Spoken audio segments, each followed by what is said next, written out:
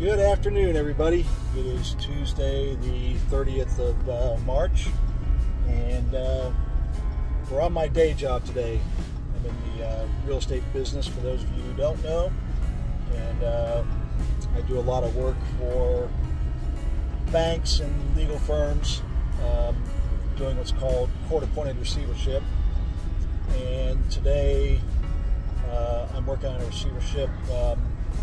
And we're liquidating the assets of a farm property in South Kansas City, Missouri side, south side of Kansas City, on the Missouri side, sorry. And I'm currently picking up a transfer auger, which transfers grain and wheat, etc., into a trailer. Anyway, just thought I'd share a little bit of this with you guys. I'll get some pictures up here shortly. This is what I'm delivering right here.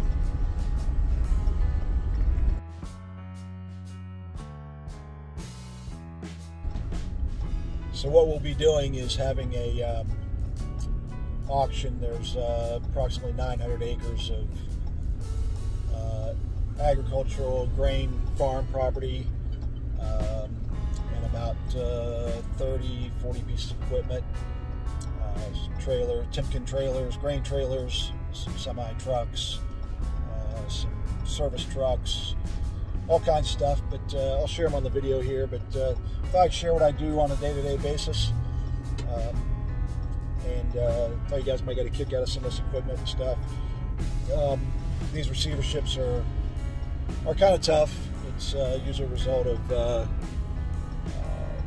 distressed debtor, borrower, who ends up, for whatever reason, in various financial issues. And the lending institution, that's not always a lending institution, sometimes it can be a partner of a limited liability company or some sort of partnership, whereby they would file in the either state court or federal court for what's called a receivership under what's allowed in loan documents under federal and state statutes. So anyway, our firm has put into place, TB Realty Development, has put into place to act as a receiver, and comparatively, it's like a trustee in a bankruptcy court, where we take over the operations of the business. The receivers generally can operate the business and try and see if we can get it profitable again, where a trustee will not usually do that under a bankruptcy order, and the receiver will try and maximize the value of the assets through either operations or in some cases like this where you liquidate the assets. So I'll bring some pictures here, have some more explanation, and I will also, as the day proceeds, show you the auction process this evening for the real estate from 5 to 8, and then tomorrow morning we will be liquidating the equipment, which will be the tractors, trailers, combines, plows, etc. And you guys can view all that. I'll try and keep this video short, but I thought some of you guys might get a kick out of, maybe kick's the wrong word, but might be interested in seeing, like I say, what I do, the receivership process, etc.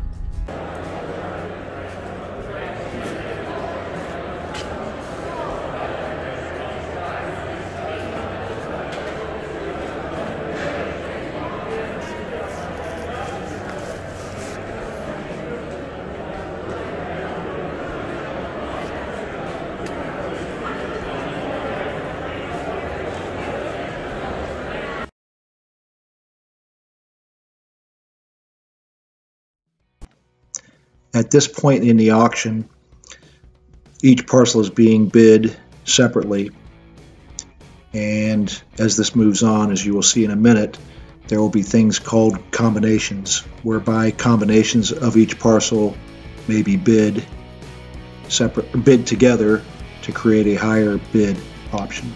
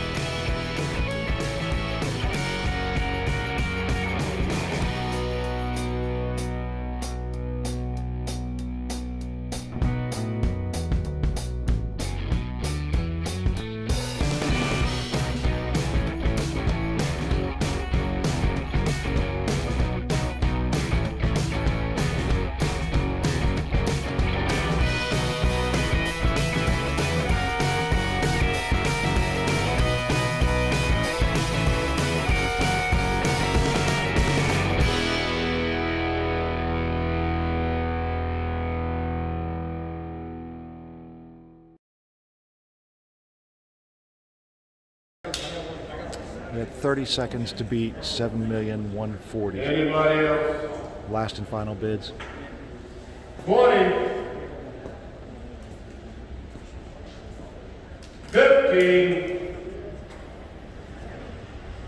We got 10, 9, 8, 7, 6, 5, 4, 3, 2, 1. Sold!